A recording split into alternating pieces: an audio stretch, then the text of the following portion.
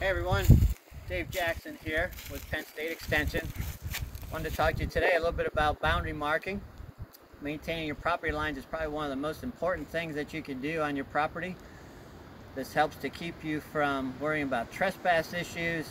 Knowing where your lines are is really important when you're doing any kind of management work, timber sales, invasive plant control, herbicide treatments, whatever it might be. You really have to know where your lines are. This particular property was surveyed about 7 years ago. I marked the lines at that time. The surveyor does what they call blazing the property line. This was one of the original blazes that he put on the tree, so it's basically just a chop mark on the tree. I painted these 7 years ago. Every 5 to 7 years it's good to come back and repaint those blazes. So I've got a couple of little tidbits that I wanted to share with you. I carry my paint gallon in my backpack. Any latex bright colored paint will do. I am actually using a tree marking boundary paint though. I carry it in this. This is really ergonomically designed. I can carry it. I don't have to worry about spilling any paint. I can pour it out onto my brush right out of the container.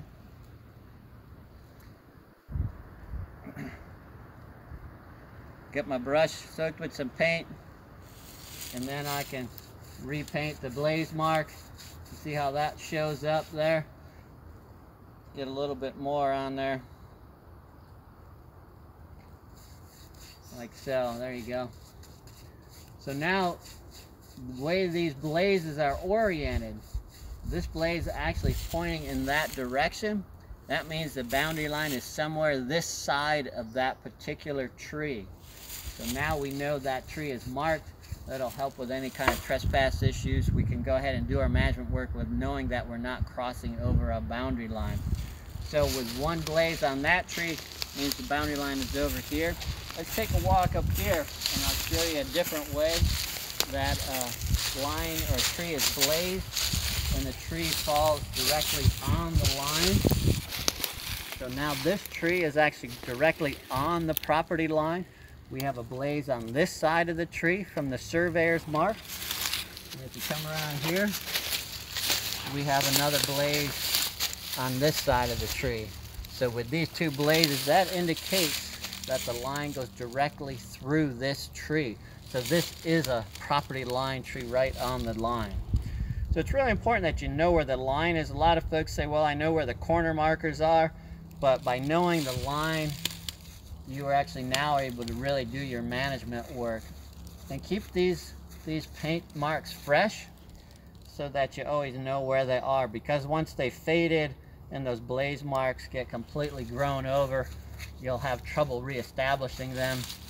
You might even have to come back and actually have that line surveyed again. So you don't want to have to go through that expense. But doing your maintenance work, typically on a 5-year schedule, is going to be real important. And this work is really good to be done in the springtime before you have the leaves come out. You can really see where the line is. This time of year, you can get some fresh paint on those marks and you can see how that really stands out now. And by using the container and just an old paintbrush, you know, this is just an old laundry container. You're not spilling any paint as you walk along through the woods carrying an open gallon, for example, and it's really comfortable to carry in your hand.